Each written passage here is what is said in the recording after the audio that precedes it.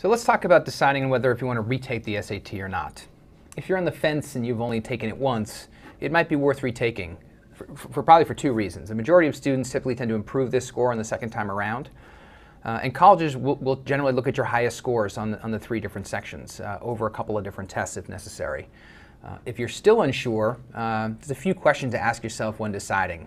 So the first thing would be, where do you stand with the schools that you're interested in?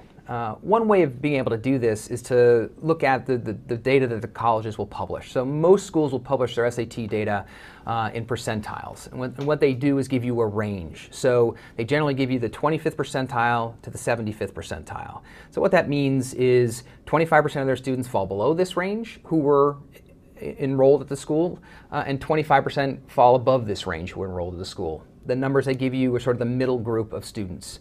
And you can use that then to sort of benchmark where you are. So if you're, let's take an example, say your critical reading score is a 500.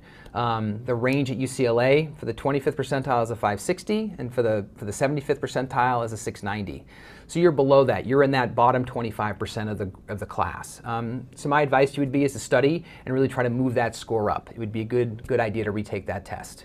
If you scored a 600 on the critical reading for the SAT, then you're certainly more competitive at UCLA. You are between the 25th percentile and the 75th percentile. Again, you're more competitive, but it's still maybe a score that you may want to think about trying to push up if you haven't studied a lot and still feel like you could do better. The SAT is more than just one section. So obviously UCLA has math scores and writing scores.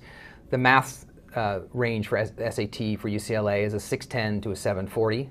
The writing range is a 590 to a 710. And again, you can put your school scores in those ranges and see how they match up. So a second question you may want to ask yourself is, what was your initial score? It's typically easier to bring up a very low score than to get the final few points on a higher score. A third thing to maybe think about is, your results compared to your expectations. So, if you did a lot of studying, you took some practice exams, and you did about the same as you did on the practice test, that may be where you're going to be. If you scored a lot higher on a practice test, you may want to think about, taking it again, taking it that second time may be more comfortable, and you may be able to achieve the results you've done in practice tests. And finally, that preparation piece is important, so making sure you spend time and really understanding the test to do the best you can do.